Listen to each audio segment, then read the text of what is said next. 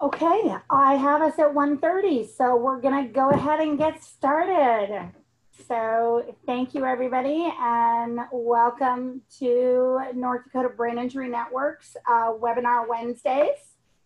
And so today we are talking about metacognition, lack of insight, and impaired self-awareness.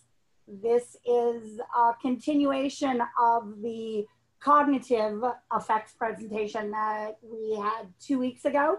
And so this is just a more in-depth look at metacognition, which is the highest level of cognitive processes that we kind of left off with 2 weeks ago. So if you didn't get a chance to see that one, feel free to go back and watch it. It is archived on the website. And we will be archiving this one on the website as well, along with the PowerPoints and a link to get continuing education units if you would like. And then we have some other webinar Wednesdays coming up. In 2 weeks, we have Dr. Schmo from Minnesota that is going to be presenting. And then in a month, we will have on brain injury in the criminal justice system. So, and that's actually going to be a panel with an addiction counselor, a probation and parole officer, and an individual. So we'll be having that in a month. So thank you, everybody. Feel free, I'm going to get started. Feel free, if you do have a question, you can raise your hand through the Zoom functionality of raising your hand or put something in the chat box. And Carly, who is on with the Brain Injury Network, that many of you know, she's waving. She'll be tracking on all of that for us. And we'll have all of that information. So I'll try to answer what questions I have. So we are going to move forward. So as I said, metacognition, for those of you that have had a chance to either watch the presentation from 2 weeks ago or watch it archived, we went through this cognitive wheel on the screen that starts with attention at blue and then goes through categorization, memory, processing, executive function. And those are kind of the stair steps of cognitive processes that build on each other that can be impacted by brain injury. So, but then the final cognitive process, kind of a higher order, the highest level cognitive process is called metacognition. And that's really self-awareness. It's the regulatory function that allows you to kind of think about your thinking, to do that self-reflection, look back and be able to, from that other perspective, look at where you're at. And this is a common deficit after brain injury. And so important to talk about it. One of the things, however, is particularly deficits in metacognition and self-awareness are not unique to brain injury. So as you can see from this cartoon, you know, this individual is annoyed. You know, why don't people bother to stop their watch beeping? It's so annoying, yet it's his watch beeping and he is not aware. Other times, you know, other examples, somebody driving too slow in the fast lane. You know, when you go by that person and you pass them on the right and you're really annoyed and you're like, why are they not moving over? That's a self-awareness function for that individual to be aware that, hey, I'm the one that's causing problems here. Maybe I should move over. So it's definitely not unique to brain injury, but it is common with brain injury. So a fancy word time. So anosognosia is, it's the fancy word for problems with self-awareness, insight after brain injury. And so it's defined as the inability to recognize deficits or problems caused by neurological injury. So as a word, you know, the A stands for without, noso stands for disease, and nausea stands for knowledge. So really that's what the word means, is without having knowledge of the disease. And so really, it's reserved for that neurological injury and that inability to be doing that recognition of deficits. So that's the fancy word. Sometimes you hear it used. Usually what you'll hear is more impaired insight or impaired self-awareness or lack of insight. That's usually the terminology that you might hear. So, but I figured I'd throw out the fancy word in case you do hear that word. So one of the things is that it definitely is said that this is one of the most, if not the most critical issues after brain injury. Awareness deficits are not well understood. They are difficult to treat, and they are some of the most critical issues affecting outcomes. And the process, unfortunately, for improving insight and awareness is slow and laborious. So it's kind of chipping away at a mountain. And for some individuals, there may be deficits there that are unable to be regained. So impact of impaired self-awareness.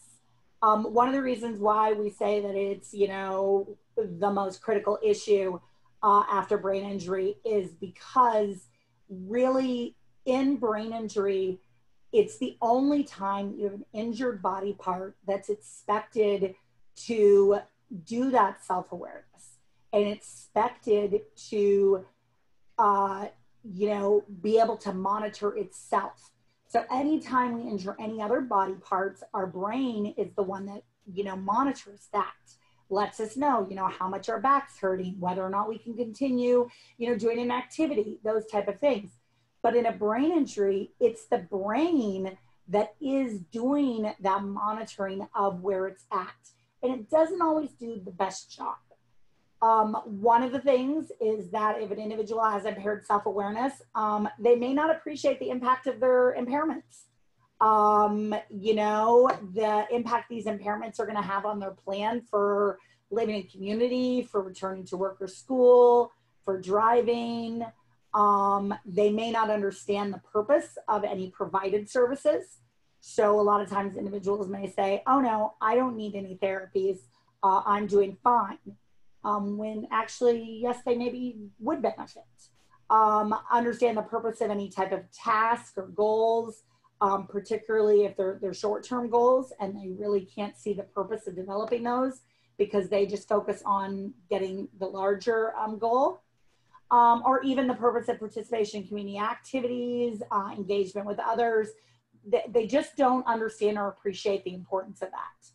And so one of the things is that it can then lead to poor motivation, lack of cooperation, argumentativeness, irritability, denying, you know, services. So saying, no, I don't need services when really they do. You know, disagreements between providers and family members about what they see their functionality as, you know, thinking that family members are kind of trying to control them when family members see it as just a needed, you know, support. So it, you know, having that impaired self-awareness is then such a trickle-down effect of it affecting all other skill sets. So one of the important things to kind of talk about is in the impaired self-awareness after a brain injury is neurologically based. It's different than being in denial or avoidance. There are issues related to denial and avoidance after brain injury, but those are different than having a neurological inability to kind of do that self-reflection. So it's kind of that inability to see by the brain to process the information.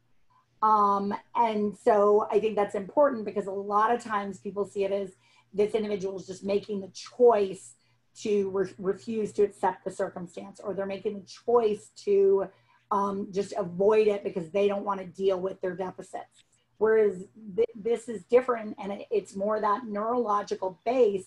And so important to understand that when you are dealing with somebody that's impaired self-awareness is that they may not have the capacity to see it from the perspective you're seeing it and to see their deficits from that perspective.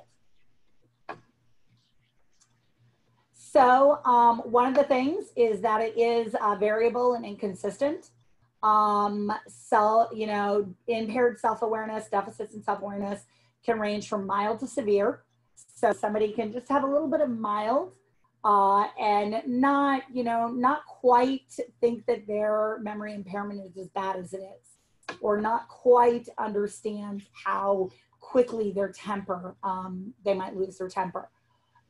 To very severe, where somebody is in complete lack of awareness of any of their deficits, they don't see any problems. You know, this being somebody that, you know, thinks that they're going to be able to go play pro baseball next year, when they're, you know, a 45-year-old overweight male that probably is never going to play pro baseball.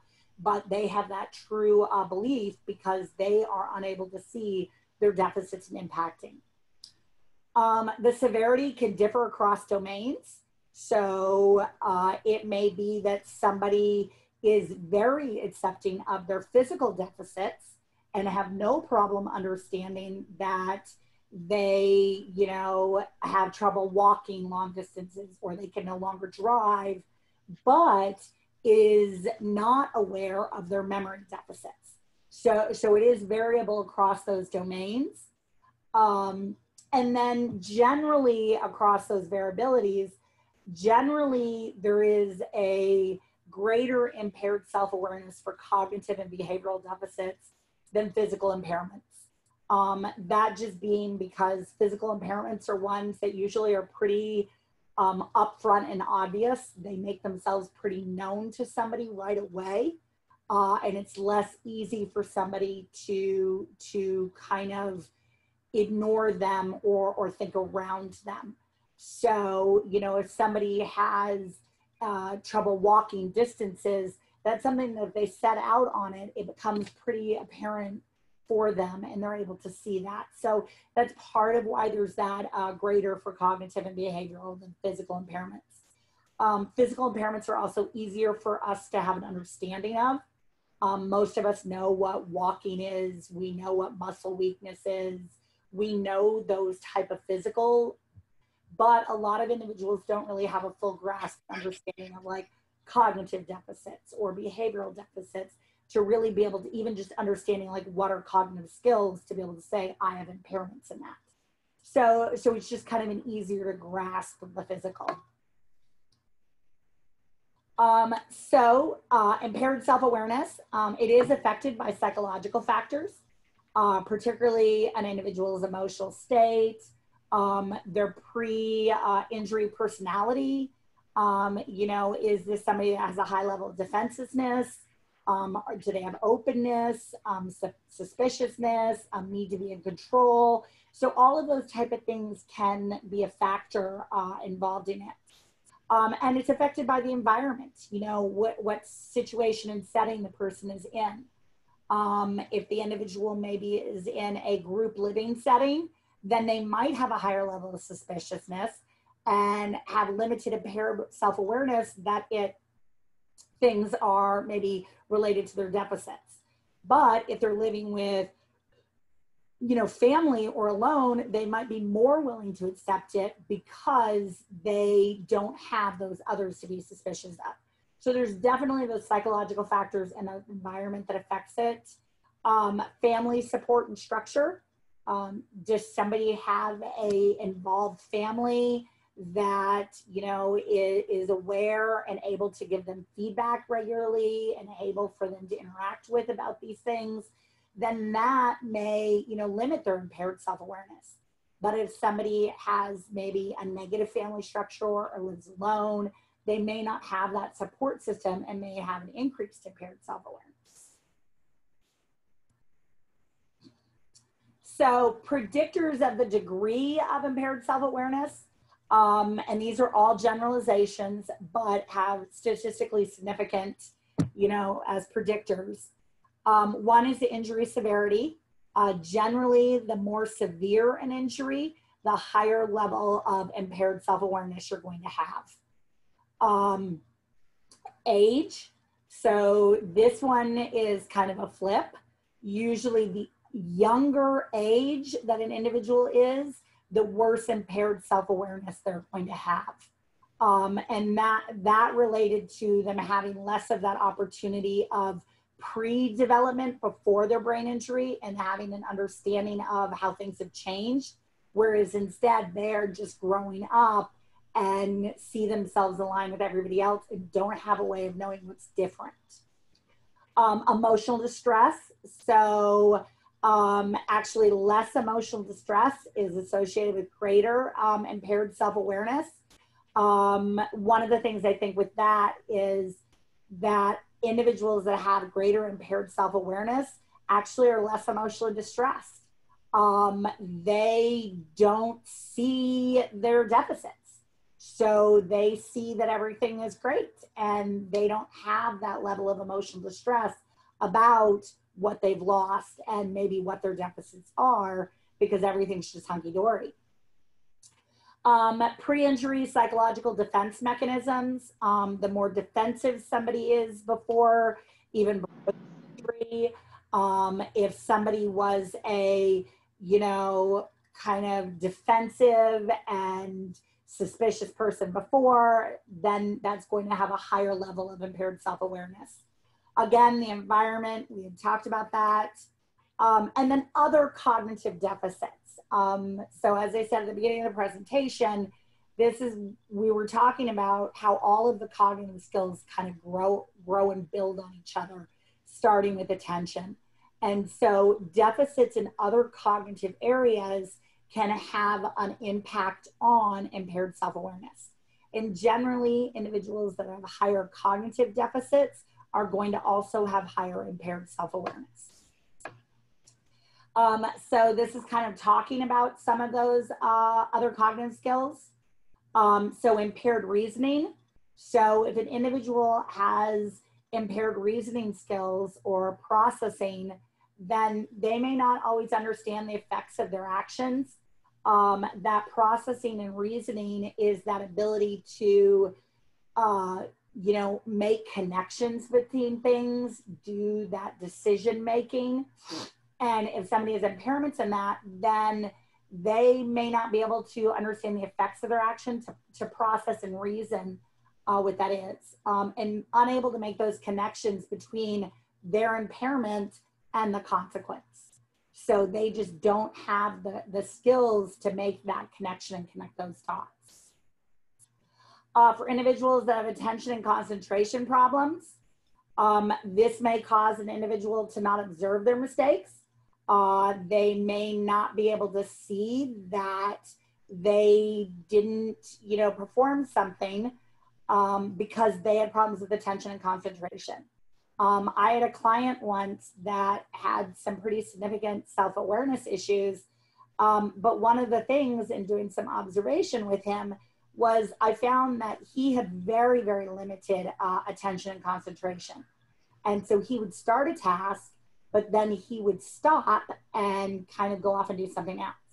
Well, what was happening was his mother would come along and finish it. So a specific example of laundry, let's say. He would start the laundry by taking the wash downstairs and maybe even starting a load in the washer, but then he would forget about it. And his mother would then, take the wash from the wash machine, put it in the dryer, put it in the basket, fold the laundry, and put it up in his room. So when I asked him, about his ability to do laundry, he was like, yeah, I have clothes, don't I? But because he had deficits in attention, he was never staying on task long enough to really see that it wasn't him that was completing it. He had that problem with attention and memory to where he was like, yeah, got done. And so then part of the intervention there was really working with mom on her needing to allow him to fail. And she said, but if he leaves the laundry in the wash and it, it gets moldy and musty, I said, well, then that's, then needing to work on his attention of setting up a queuing mechanism and setting up some checklists and some alarms. So putting in place those compensations so that but he needs to be able to see that it's not happening. Because when I talked to him about needing to address his, laundry not getting done, he refused to even have the conversation with me because he's like, but my laundry does get done. I do it. And so I needed to get mom to stop so that he could see the failure. Attention and concentration also means difficult noticing changes as they're happening. Somebody may just be going through the actions, but they're not concentrating enough to pick up on that subtle what's actually happening. Impaired memory, you know, sometimes for impaired memory, people may see themselves as before their injury, particularly in significant injuries and memory impairments. People don't have that memory of having the injury and that memory of their deficits and where things are at. So they really see that they're able to return to work that they had before, and why am I not still doing my job? And I can do that, and these people are preventing me. Or for lesser impaired memory, may just have difficulty retaining and retrieving information about their performance. So like example of the gentleman with the laundry, he wasn't able to recall that no, he had walked away and hadn't done the laundry. So his mind just filled in the gaps by assuming that he had done it. So that was part of his memory impairment, that he was unable to recall that to say, oh, I didn't do it, you're right. Emotional acceptance is another cognitive, particularly damage to the frontal lobe, really difficult to process and accept those effects. That being related to that part of where that metacognition and that piece of really doing that self-reflection and damage to that prevents that as that self-reflection piece. So what does impaired self-awareness look like? Often individuals with impaired self-awareness underestimate their problems, or they may not be aware that problems exist. So they may say something like, my friends are lying. You're just exaggerating about that. So, you know, you're just exaggerating about the number of times I've missed appointments this last month. Because they're underestimating, or they're not aware, they don't see it as a part of, you know, that's actually happening. Blaming others for their problems. This is very common, that I like to call this kind of a justified paranoia, where people, you know, they'll say, well, I tried to work with, you know, my job coach, but they refused to help me. Rather than recognizing that their deficits, you know, prevented them from showing up for appointments, or their deficits, you know, caused them to get frustrated and, you know, refuse to, you know, complete tasks. So they don't see that as them refusing to complete tasks. They see that as, you know, the job coach just didn't understand. Not using compensatory tools. So back to my example of the gentleman doing his laundry. Whenever I talked about some mechanisms to help with laundry, he didn't need that. Everything was fine. So, you know, I don't need to set my alarm to take my meds. I'll remember. I don't need to write down appointments. I have a good memory. Wanting to change, but not following through. So saying, you know, I'm going to be on time to my next appointment. Or, you know, I'm not going to get angry and frustrated next time I, you know, go to my therapist. So they want to change, but then when it happens, they don't have the skills to make it happen. And so then they're really frustrated because they don't have an understanding of why they can't follow through, because they really don't understand the full impact of their deficits. So often, you know, set unrealistic goals. You know, my example of the guy that wants to play baseball, but that obviously is a really, really unrealistic goal. But people that, you know, feel that they would be able to go back to work. People that I often have individuals that will, you know, not take lower paying jobs because they think that they should be able to get a higher paying job, but don't realize that how much their deficits have changed, and that they may not be at a level that they can sustain that higher paying job. So setting those unrealistic goals, you know, the unrealistic goal of that, you know, you're going to be able to build a deck this summer. Well, if you know, that's not within your skill set, being able to do that back and look. Is unable to identify or alter inappropriate behaviors.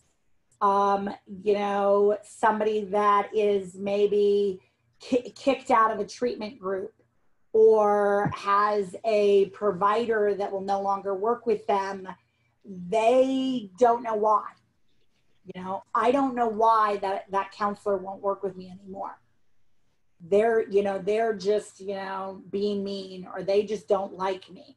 But if asking, you know, well, is there anything that you did? Nope.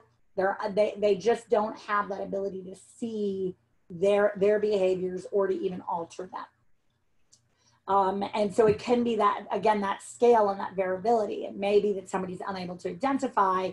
It may be that they're able and they say, yeah, you know, I got kicked out of group for making inappropriate comments about, you know, the female members, but I don't know why I did it. I wish I didn't do it, you know, and I promise I won't do it again, but then they do it again.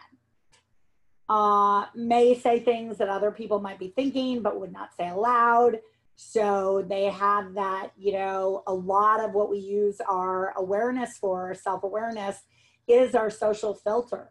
You know, our social filter allows us to kind of know what's appropriate and what's not appropriate, and to gauge what we're thinking of, how does this fit within society and the social norms.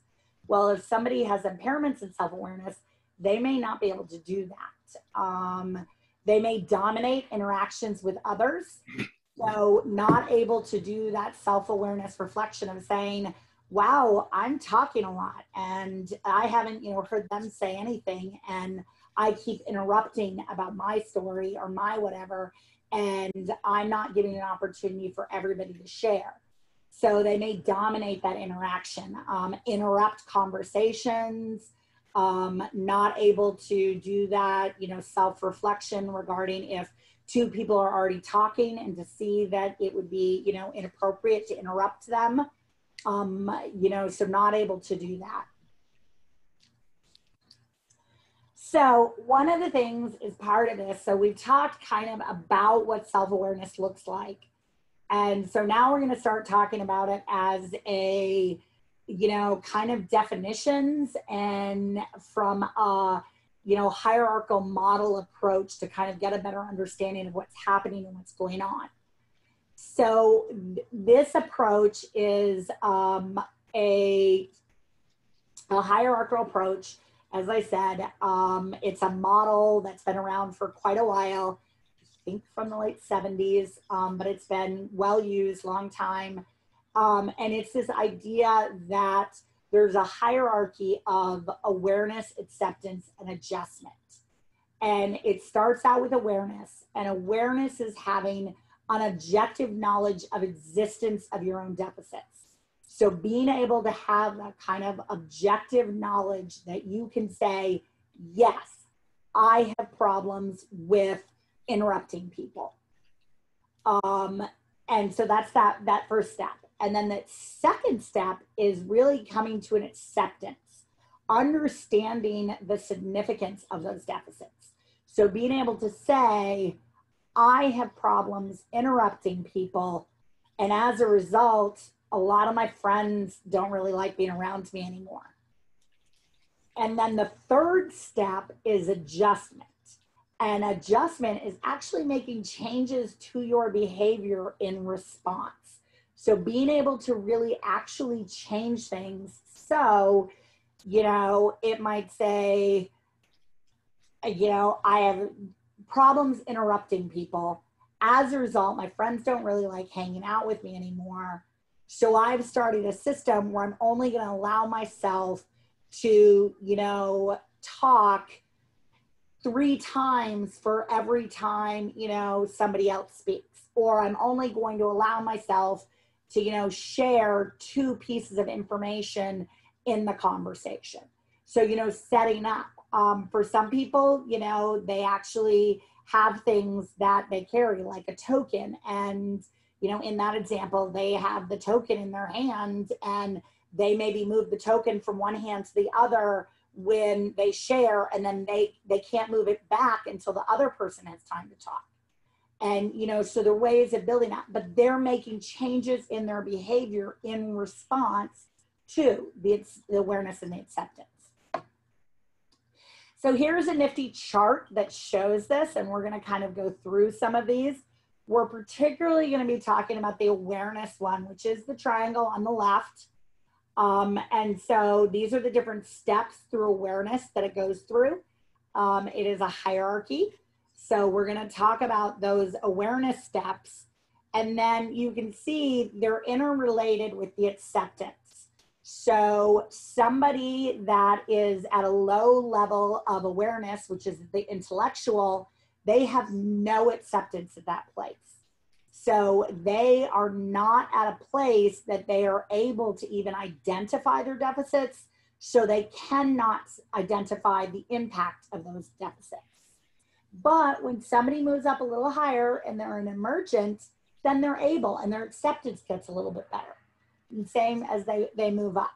One of the things with adjustment and accommodation is individuals can't reach that adjustment accommodation stage until they've moved through these levels of awareness and acceptance. So ideally, you would want somebody to be at that place where they automatically are adjusting their behavior or using any type of accommodation compensation strategy because they have that awareness and acceptance.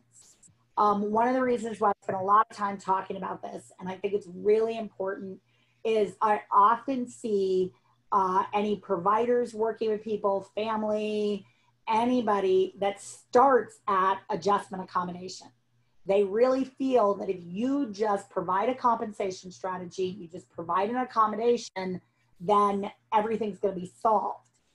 But they don't understand that for that individual, in order for them to truly adopt that accommodation or that compensation strategy, they have to have an awareness and acceptance.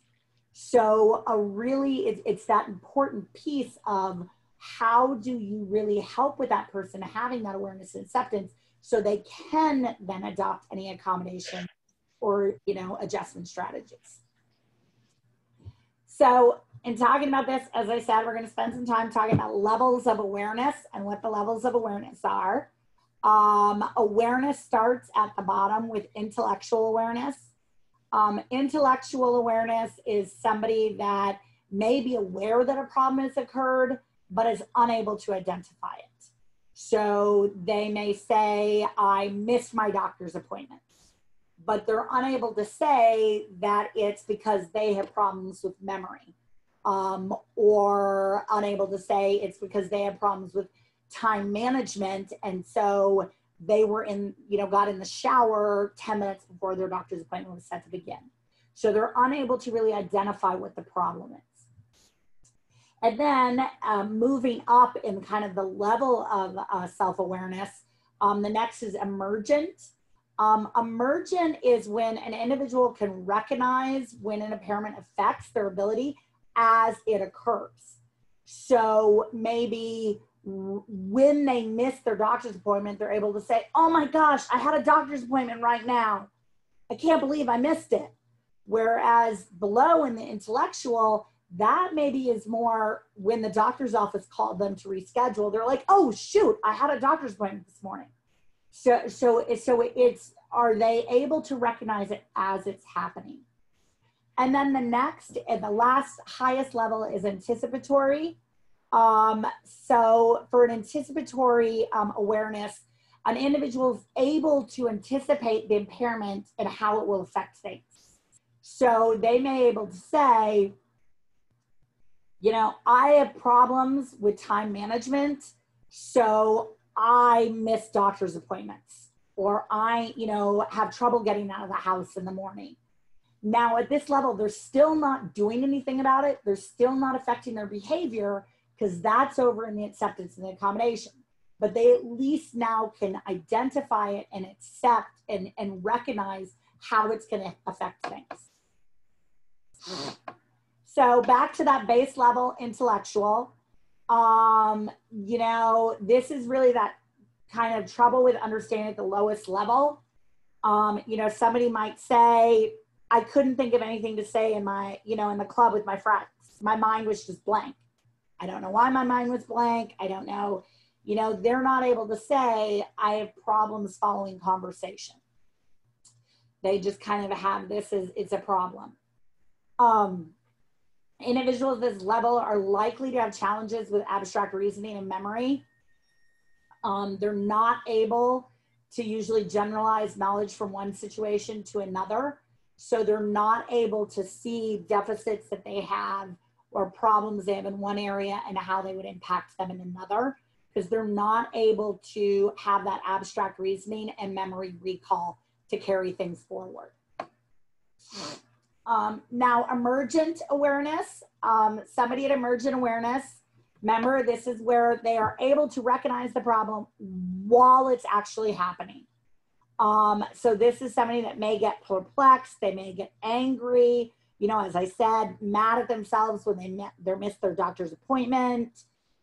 This might be something that's trying to complete a task and they say, oh my gosh, I'm messing this up. I can't believe, you know, I've completely messed up this, you know, this recipe, and my concentration's just gone. So they really, you know, they're able to see it while it's happening, but don't have that awareness to see, okay, but this deficit is going to impact things in the future. They really have trouble monitoring the connection between the actions and the environment. So have difficulty seeing how their actions affect things like following the recipe. They can see that the recipe is being messed up while they're doing it, but they're really not able to see, like, okay, what skill sets am I missing here, and how are my actions affecting this recipe getting messed up? Deficits at this level are the most frustrating for caregivers and providers.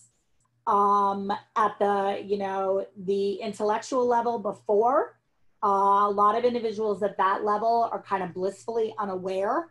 And a lot of times providers and family members can kind of control things, and that individual living in that blissful unawareness, it allows for them to just not be aware enough of what others are doing for them. So they're kind of, you know, okay with things.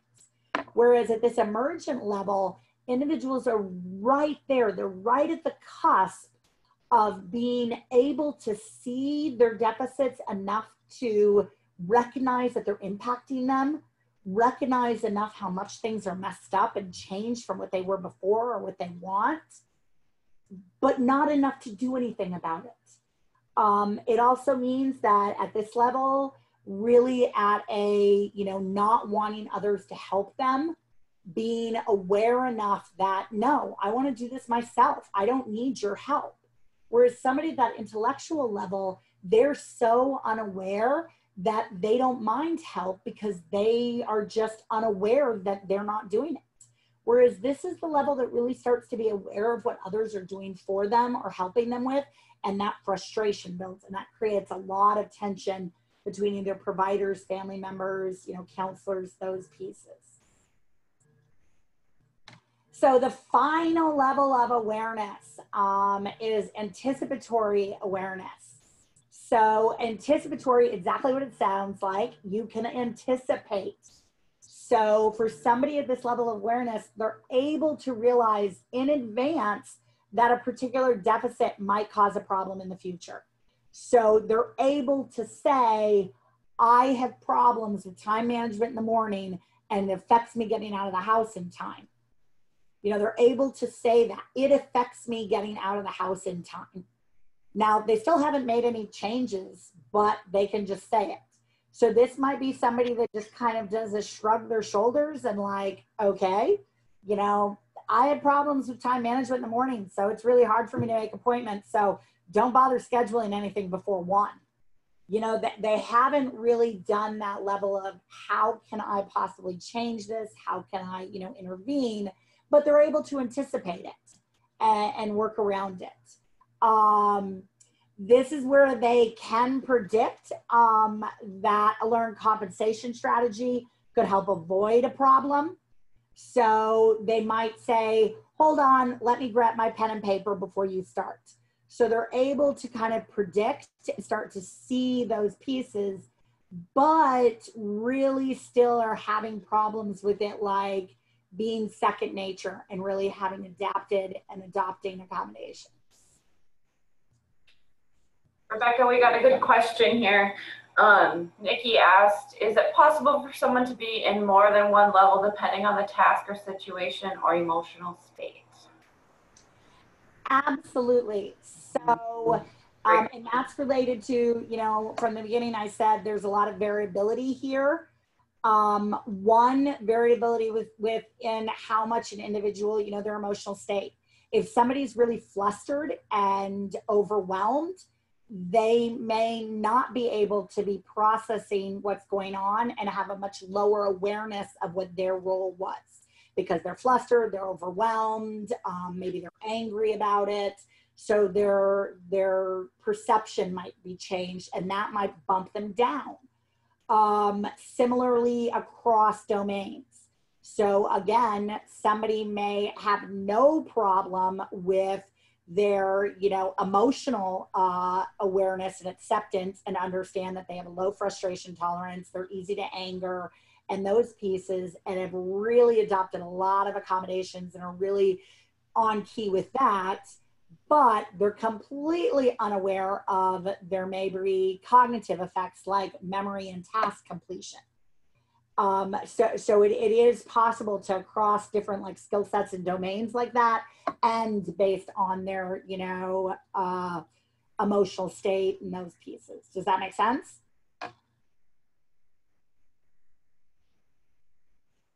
Yes, she says, thank you. Great. Previous. So just as a recap, and I feel like I'm going to through it again and again, but so intellectual awareness, again, basic knowledge of deficits, but unable to see how they cause problems. Emergent, they have knowledge of deficits and able to see the problem as it's happening, but unable to make future changes or to see how it's going to impact things in the future. Anticipatory awareness, they have knowledge of their deficits, they're able to anticipate problems, and they're beginning to alter their behavior. So they're able to anticipate those problems coming about in the future.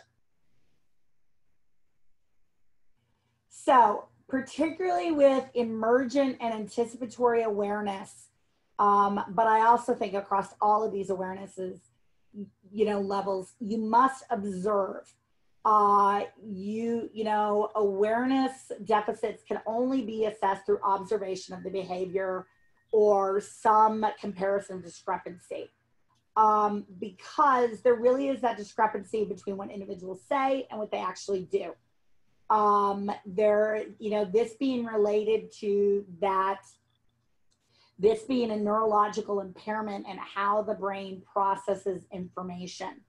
And the brain being unable to, and one of the things that we know about brain injury as well is your brain will fill in gaps, and it will fill in gaps with what most likely makes sense. So for an individual, you might ask, like the guy that I asked, you know, so how is doing your laundry? To him, it's completely fine. Everything's great, hunky-dory.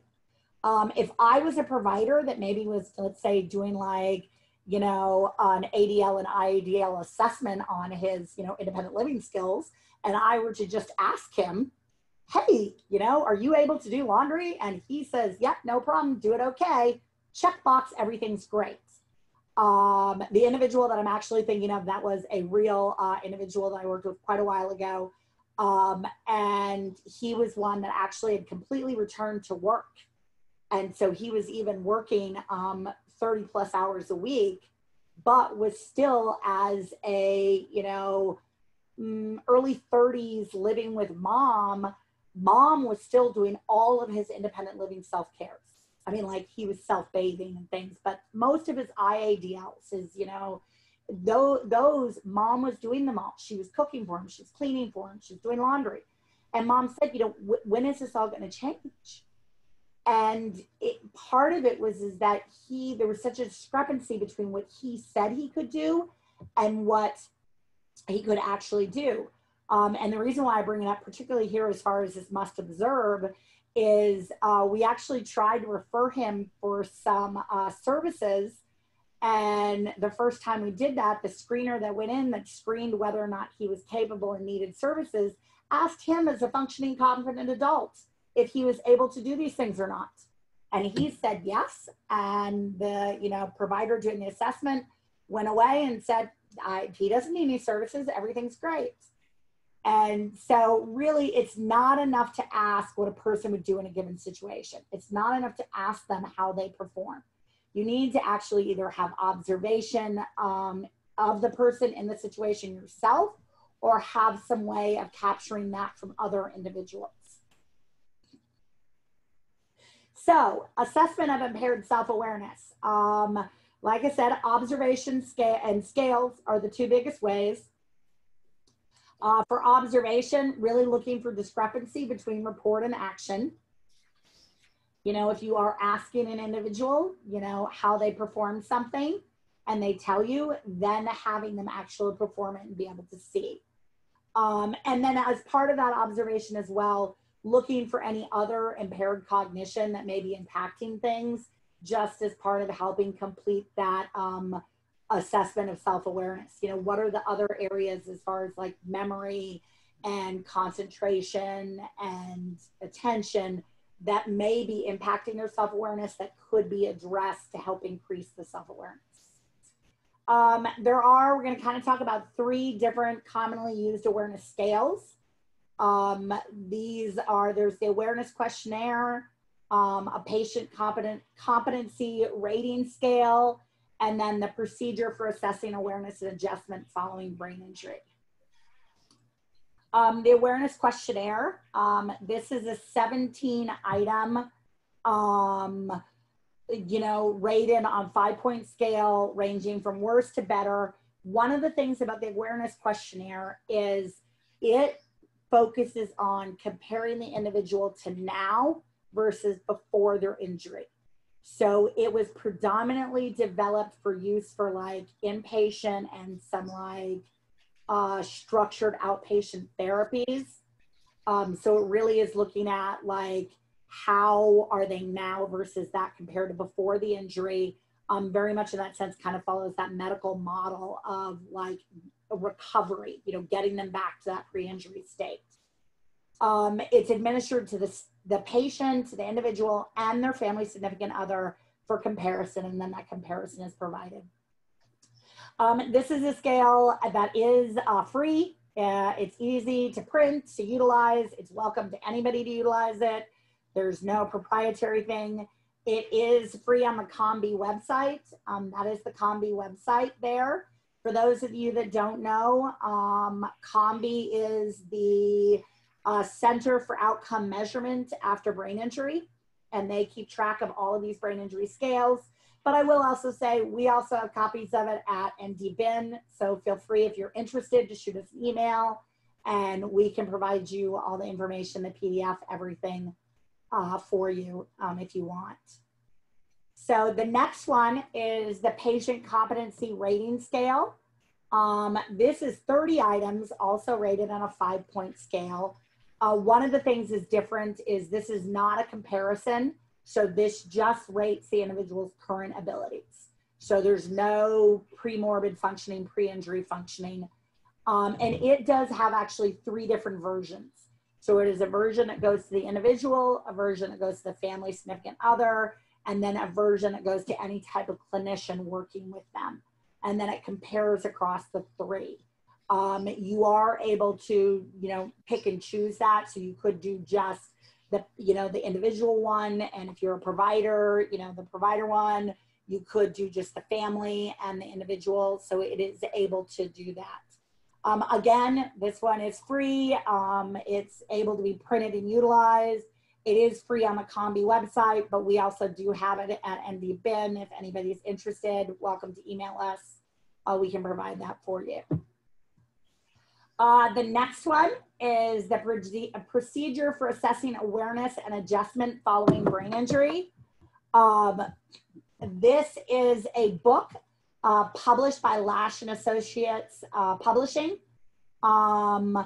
Lash and Associates is a brain injury publishing house that publishes lots of different materials around brain injury. They have a great website. Marilyn Lash, for those, if anybody's been around this long, Marilyn Lash, we did have maybe 7-8 years ago come and speak in Fargo. She was the founder of it, based on, she was a social worker and then her brother had a brain injury, so she wanted to develop brain injury materials. But so this procedure for assessing awareness and adjustment, it is a stepwise approach. It has 24 guided steps and worksheets. It is really designed for just anybody to use it. It really is a, you know, has that procedure for assessing where an individual's at, and then guide you through like interventions to really work with that individual. So we have copies of it at NDBIN. Welcome to request it from us. We're happy to provide that or any information out of it. I will say the graphics with like the triangle regarding awareness and adjustment, all of that information does come from this book.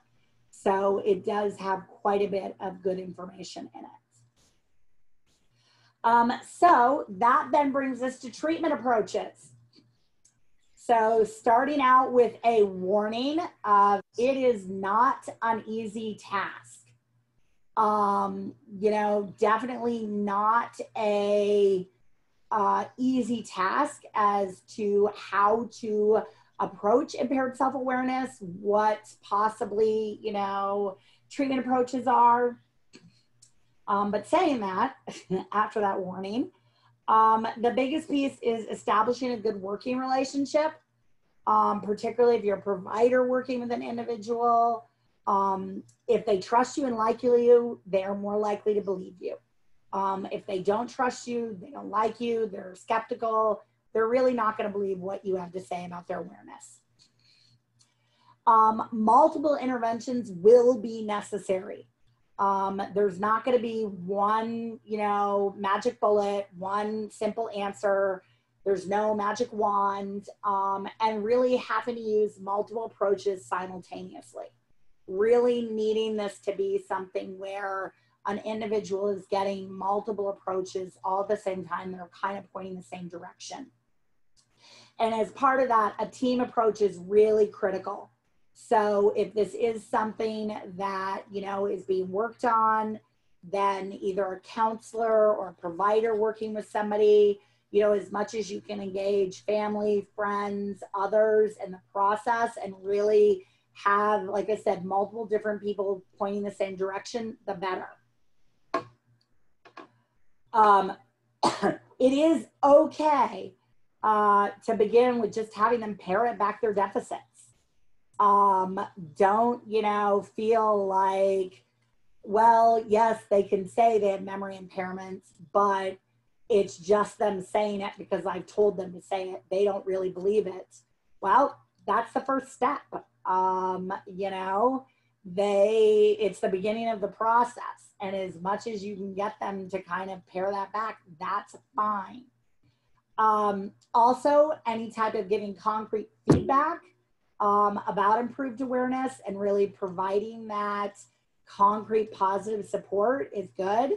You know, saying last week you wouldn't have been aware of that problem. You know, it shows progress that, you know, you this week were even able to identify it. You know, particularly it might be somebody that comes in and they say, you know, I missed my doctor's appointment and wasn't even aware until after they called. You know, but that's good because before you know, even after they called, you still would have said that you didn't, you know, miss it. It wasn't your fault. They, you know, messed up the scheduling. So you at least now are saying, yes, you know, you had a role in it. So, but providing that concrete feedback. A few things about intellectual awareness. Remember, that is that very bottom. It is the hardest to train and to work with. Usually individuals at that level have significant deficits in memory, and that is a significant barrier. Individuals that are at that intellectual awareness may always require external cues. They may always kind of need that, and it going hand in hand with the severity of their injury and their significant deficits, their inability to really see that, the impact of them. As far as this, using concrete language, always very direct and upfront approach. And then any type of cued external compensation strategies. So compensation strategies that don't require them to really be the leader of and the implementer of. So things like social stories for completing tasks, alarms, having a written out daily schedule that's provided to them, a high rate of repetitions for this. You know, individuals that require a high rate of repetition to really grasp a task and to be able to really start to even gain, you know, some awareness. As part of this, avoiding arguments. Try to avoid directly confronting individuals or challenging their ideas about their capacity. This can lead to conflict, disagreements. It's not worth the argument. Needing to find other more gradual ways to introduce the person and to give them time to think about it are better than having that confrontational argument. So, you know, if you bring up, you know, a problem with their memory and they seem to be getting upset about it or disagree with you, then it's kind of worth like skirting around that and more talking in general terms and to give them time to think. Because the argument, and when they're at that argument and disagreeing point, they're just gonna dig their heels in further and you're not going to be successful on getting them. You know, it's just gonna become this me versus them. Education is a big key. One, starting out with helping individuals to recognize that decreased insight is a symptom of brain injury. Understanding that, you know, that is normal. It is normal and to be expected after a brain injury for individuals to have decreased insight. You know, even starting that conversation of, you know, that I kind of started off by saying brain injury is the only time that we expect the injured body part to do an assessment on itself. You know, when you break your leg, it's your brain that tells you. But in a brain injury, it's the brain, still the brain, and it doesn't always do a good job. So just helping, you know, normalize and helping kind of normalize that even that idea of decreased insight or limited self-awareness are components of this. That kind of plants that seed to help them start to understand that their difference in perception they have may be normal and part of this process. This is, you know, this piece applies to across everything after brain injury, not just impaired self-awareness, but really focus on one or two most serious deficits. What are the one or two areas that their awareness is most impacting them? You know, is it a lack of awareness of, you know, a follow through on, you know, appointments? Is it their, you know, their inability to be aware of social cues that is really causing them to actually get in trouble some with, you know, family members, providers, and those things. So really picking out what are one or two of the most serious areas that they are having, you know, impaired self-awareness, and write them down in simple language, give them a copy, review them frequently, consistently, really kind of as part of that conversation and initiating that, really just focusing on those one or two things. Engaging any family and providing education for them to reinforce the concepts. You know, after all, why should they believe you? But if their families are there, then the families, you know, they really need to be those important allies. in treating the awareness of, and deficits. Because if the families are not on board, then it can create that triangulation where the individual says, oh, no, my girlfriend said that I don't have these problems and you're just you're just making things worse for me. So as much as you can have that engagement from family and friends to kind of help reinforce. Plan and practice, plan ahead for situations, talk about potential obstacles, start planning ahead for, you have problems getting out of the house in the morning. What are some ways that, we could maybe, work on that? So developing a plan, even if it's something that the individual isn't 100% on board with, but they're willing to talk about that and plan, you're still planting that seed and really getting them to start thinking about it. Practice, practice positive social interactions, practice using and accepting cues for compensation. So this might be something where if an individual gets frustrated, they're in that emergent awareness and they're frustrated and saying, I've messed up this recipe. I don't know why I did it. I'm not sure how this happened. It might be saying, would you like some help? Or if they're relaying that something like that happened after, could say, that sounds like that would have been a good time that you could have maybe asked for some help, or you could have, gone and looked back up the recipe and used it as a checklist to see what step you missed. So help practicing and accepting and kind of planting the seeds of those compensation strategies. Providing feedback. So provide frequent non-critical feedback. So not being critical of, I can't believe you missed your appointment again, but providing that frequent feedback of, you missed another appointment and, we're having to reschedule. Was there something this time that, was a barrier? Is there a way that we can, put something in place next time? Feedback should be really plain. It should be able to be seen. As much as you can give specific examples and information, the better. Saying because your reaction times are slow means you're not able to drive right now. And, but just being very clear and then try not to dwell on that point. So making, the point, providing the feedback, and then moving on to the next thing. If they bring it up again, then you can just provide that same concrete, non-critical feedback and move on again, and, but if you just kind of continue that, not getting into it, because if you dwell on the point, then that allows for them to go down the rabbit hole of like excuses and the rabbit hole of justification and all of those pieces. Whereas it's much better to just provide the direct feedback and then move on as quickly before there's that opportunity. Self-prediction.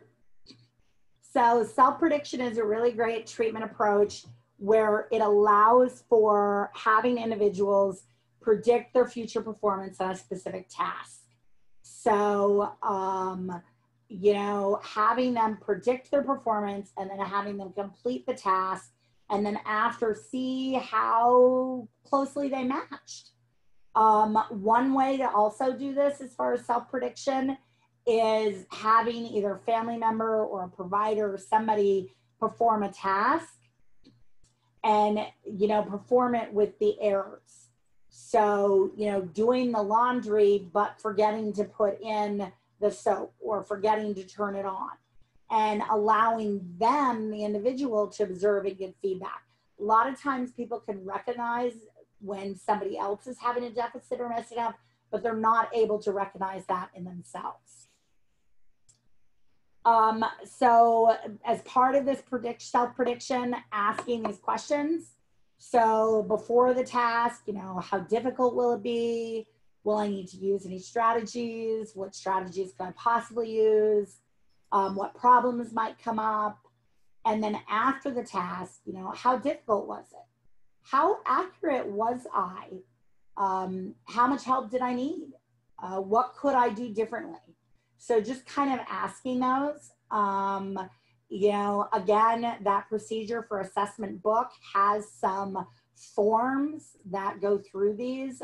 They're able to be printed out and things that can be used for when working with an individual, either as a family member or as a provider, to kind of help do some of this self-prediction. Teachable moments.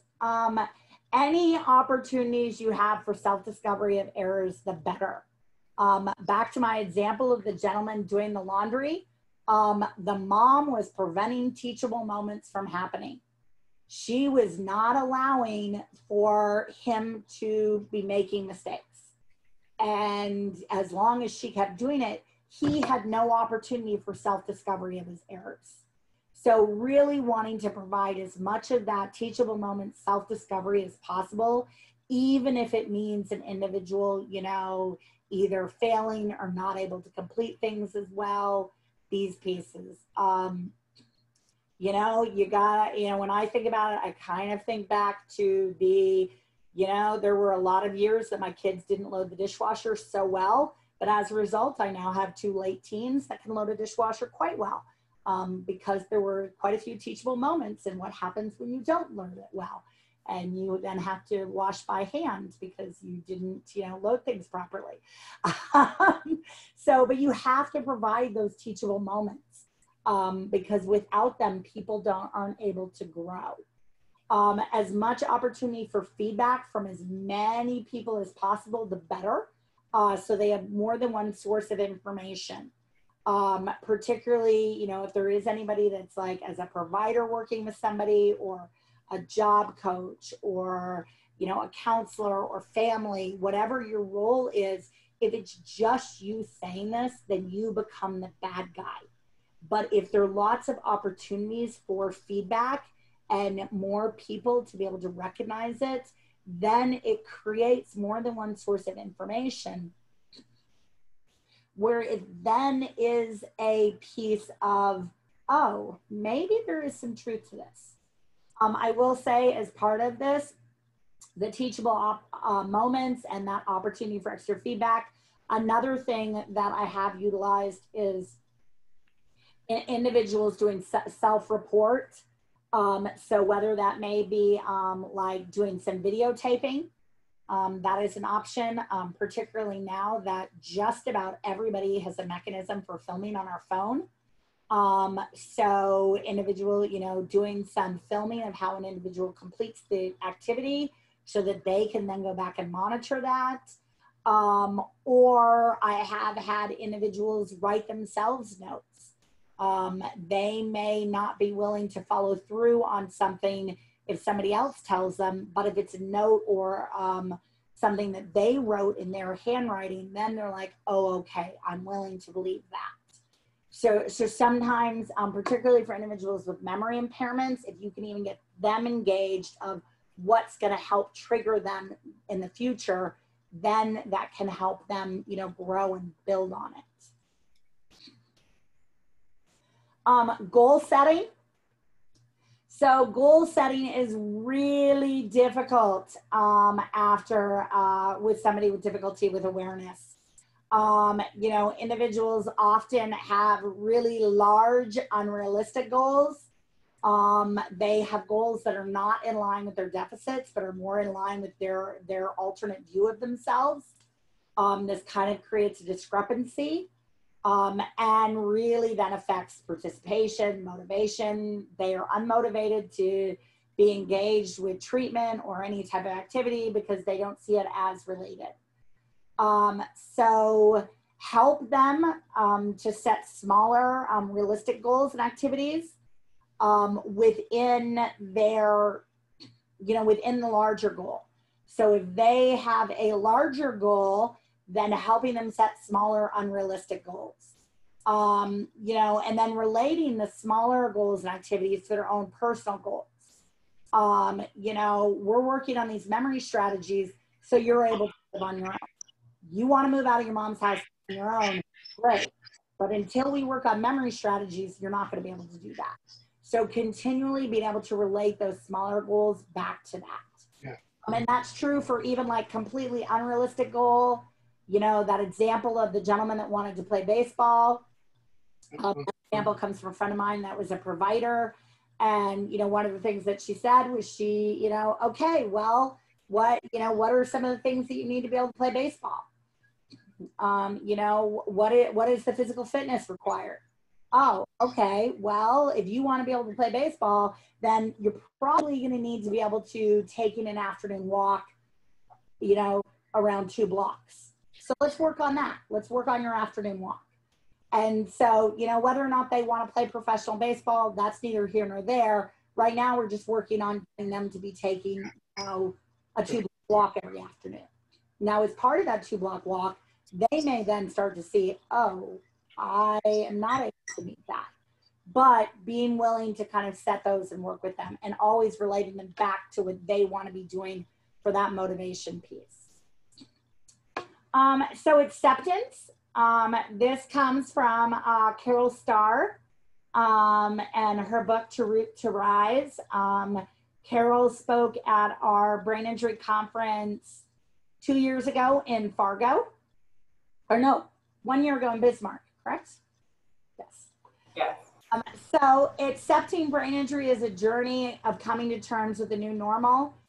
It is not a journey of neat step-by-step phases. It's messy with lots of starts and stops and circling back. I like that quote because that very much is the way it is. It is messy. I will say, so we went through all of these awareness stages and we kind of talked about them. Now, just because somebody has reached full anticipatory awareness does not mean that they have reached full acceptance. There is the piece of the triangle of acceptance that is higher than the awareness triangle. And that's really that piece that is, even once somebody's come to full awareness, they still have to really come to accept and love and get to that point of really embracing this new person, new normal of who they are. And that's that additional piece. So now, and then as part of that, and you can see, you know, the emergent and the anticipatory have arrows connecting them to acceptance because these are stages. So when you're at anticipatory, you really are, and at some points, having a level of acceptance and able to start, and then as part of that, able to start doing adjustments and accommodation. So you may not be fully, you know, I think even all of us, brain injury or not, have not reached full acceptance of ourselves. So I don't know why we should expect individuals with brain injury to be there. So it's that constant, you know, ebb and flow and go back and forth. You know, and once you master one thing, you may then have something else that's kicked back. You know, this is kind of an ebb and flow model. It's not a, you know, set where it's at. And once you reach a stage, it's across the board and you're set there for, you know, forever. Again, so as part of the adjustment and accommodation piece, so back to Carol, it seems unlikely, but coming to acceptance can be a key that opens the door to happiness and purpose after brain injury. Carol is a survivor of brain injury herself. And Carol really, it took her quite a bit to come to awareness, adjustment, and acceptance after her brain injury. But one of the things that she speaks about when she speaks on this, and that, you know, I think is true for a lot of individuals with brain injury, is once reaching that point of acceptance and really able to accept and then move to adjustment and accommodation, it really does open those doors of happiness and then the next chapter. Whereas a lot of times individuals, one of the things that can be so frustrating with getting caught in this, getting caught in kind of that emerging, growing level, is that that's a very frustrating place to be for individuals with brain injury. Very frustrating with family working with them. That's, you know, there's a lot of anger there of what's been lost, that inability to see ever moving past it, that inability to see positive as far as like accommodation and able to move forward with things. And so it really is kind of a place of like negativity. And the sooner that somebody can move to that place of acceptance, it really does open that door of happiness. But it is really hard for somebody that's trapped in that to be able to see that. Some final thoughts. Again, this takes time. It is a process and an ongoing one, as I said. It's not a happens overnight. It's not, you know, an immediate with a magic bullet. One of the key pieces is, as we just talked about, that frustration piece. Improvements in insight and awareness regarding deficits can lead to depression and adjustment difficulties.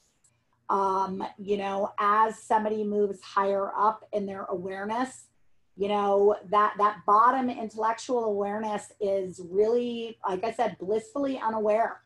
That is usually a very happy place to be. And when you really work with somebody on starting them to see their deficits and impairments, it's very easy to get caught in that negativity, that depression level right there in that emergent, and not able to ever see a light at the end of the tunnel of how ever going to be able to live within these deficits. How can somebody with these type of severe deficits or whatever be able to be successful? And so really, if working with somebody on insight and awareness, wanting to be aware of that, you know, and work with them on, like, you know, seeing a counselor or having family that can support them and is aware of that. Because that can be a time where even family might say, you know, this is better for us to just let this be. He was so much better before when he, you know, he didn't even see the problems. Now he sees the problems and, you know, he's horrible to live with.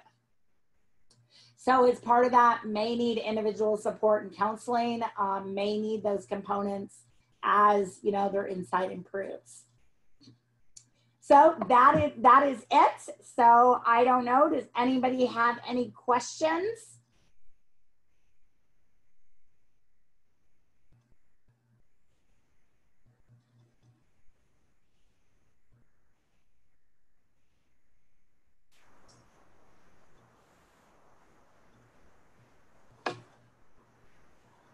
Anybody have any?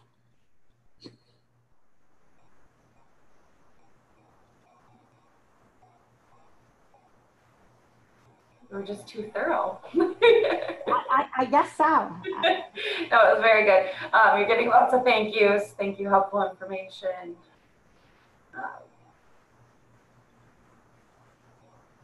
Yeah. So great. I'm glad that you guys enjoyed it. As I said, it is one of the, probably the most difficult, you know, symptomology after brain injury to manage, and really, really frustrating. So I think that as much as getting a good handle on that and really starting out anytime working with somebody or family of where are they at within their awareness of their deficits and how they fit in the world. A great way that I always use is just a general guide is somebody that is really limited in self-awareness is somebody that nothing is ever their fault. If nothing is ever their fault, then that is somebody that has some pretty limited self-awareness, because, you know, everybody should be able to acknowledge some areas that like they fall down in and are not so good with. But if, you know, the missing the doctor's appointment, it was because, you know, the receptionist forgot to call to, you know, tell them they were rescheduling. If they, you know, those people were just talking too loud and I could, you know, if everything's always other people and not them, then that really is a big clue to me that there's some impairments in their self-awareness there. So I see that in the chat, Carly did say that the assessments are on the COMBI website. She did provide that, and these slides will be up and those are there. But again, we also have all of them as PDFs. So if for some reason you forget any of that, whatever, just feel free to shoot us an email and say, hey, about those, you know, awareness assessments, whatnot, we can provide. I will say the Lash and Associates is a book, so it's not free, but the other two are free. we do have copies of it and the ability that we can share with you guys if you, you know, send us an email and would like that book. So. Okay, well, thank you, everybody. And as I said, in 2 weeks, it is Dr. Schmo. And I can't remember the title for that part. Autonomic nervous system. He's going to talk about how brain injury affects your autonomic nervous system. So the autonomic nervous system. Yeah. So that is your kind of fight or flight mechanism. Right. Yeah. So which affects is a lot of your digestion and a lot of other physical things. Yeah, so all of that whole autonomic nervous system pieces. So that'll be good. And then, as I said, and then in a month, we're doing the criminal justice one. So thank you. Take care, everybody.